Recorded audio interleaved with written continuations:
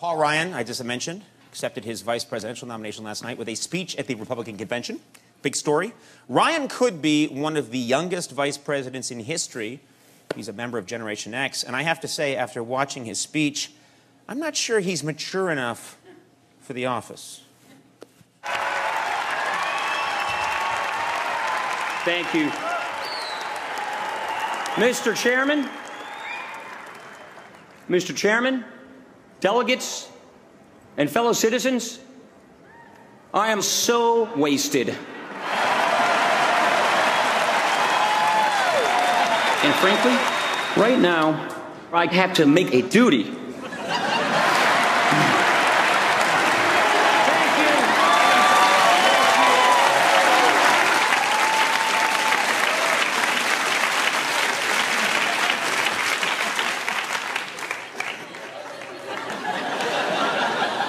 You guys seem fine with it. Yeah. So.